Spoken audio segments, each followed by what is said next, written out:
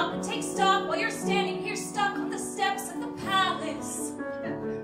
You think, what do you want? You think, make a decision.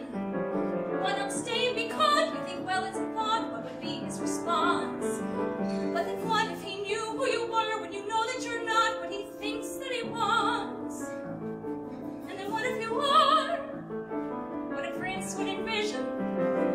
Although how can you know who you are till you know what you want, but you don't? So then which do you pick? Where you're safe out of sight in yourself, but where everything's wrong?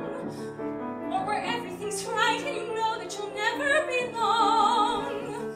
And whichever you pick, do it quick, cause you're starting to stick to the steps of the palace. It's your first big decision. The choice isn't easy to make.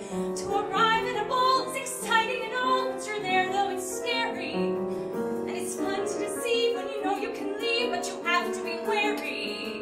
There's a lot that's at stake, but you've stalled long enough, cause you're still standing stuck in the stuff on the steps. Better run along home and avoid the collision. Even though they don't care, you'll be better off there, where there's nothing to choose, so there's nothing to lose. So you pry up your shoes, then from out of the blue, and without any guide, you know what your decision is, which is not to decide. You'll just leave him a clue.